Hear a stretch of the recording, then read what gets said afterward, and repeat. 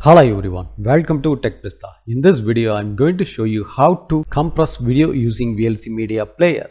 Nowadays, video compression process more easier because many free tools available to compress the video size. VLC Media Player is one of the best media player. It will be supported many type of videos. This is also compressing the video file size. Let's learn how you can compress the video using VLC Media Player. Download and install the VLC Media Player from videolearn.org website.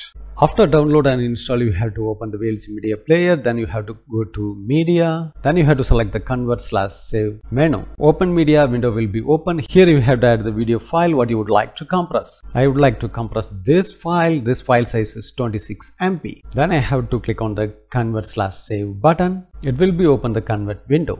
Then you have to choose the profile as video for YouTube HD. Then you have to save the destination path. The converted video file name should be sample_converter. Click on the save.